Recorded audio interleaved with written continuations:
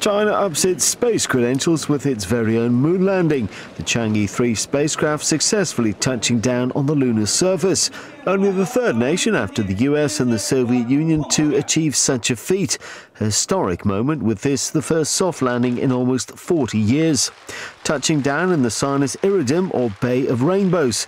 The area selected, as it is yet to be explored, has plenty of sunlight and is good for communicating with Earth. Scientists at the Beijing Aerospace Control Center understandably delighted. The animation mirroring what's happening on the moon's surface. And now that they've arrived, time to unpack the lunar rover. A gap of 7 hours from touchdown before Jade Rabbit slowly reaches the surface. A more muted response by officials in Beijing.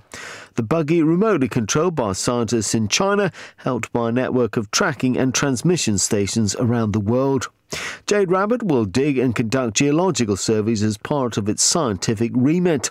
But first, a photocall as the probe and buggy take pictures of each other.